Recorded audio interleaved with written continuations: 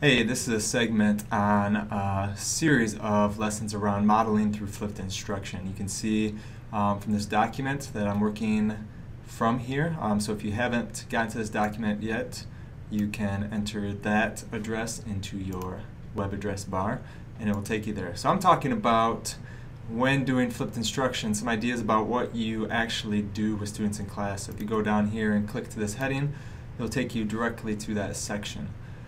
So I want to spend some time talking about planning your lesson.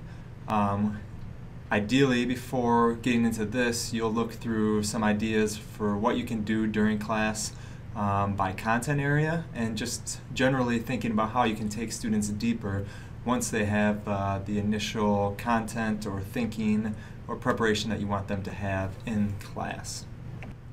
So when you click on this link to the basic planning guide, it will take you to this document. Now, this is very simple, and if you want to make an editable copy of this, you can go to File, Make a Copy, and then you can edit it yourself. But really what we're trying to do is have you think about, number one, what do you want to do during class? So if you start from that point of view, what do you hope to accomplish? What are the activities you want to do? And even the outcomes, what do you want students to leave with? So an example of that might be complete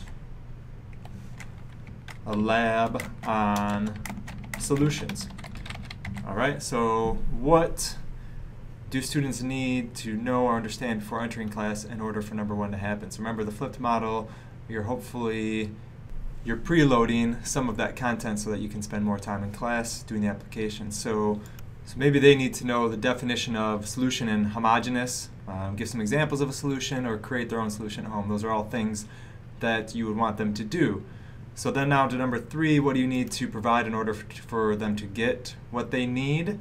Perhaps you could make a video describing that, or find one that someone else has made so that you don't have to go through the time to make it. Then you can go into your plan for class time and try to break that down bit by bit. Are you going to start with Q&A to make sure that people understand what they need to understand?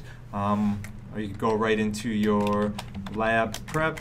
You could even include the lab prep as part of the video, you know. So these are things that will help you to kind of fine-tune your flipped lesson planning, and hopefully will help you be more effective in doing so. So thanks for listening.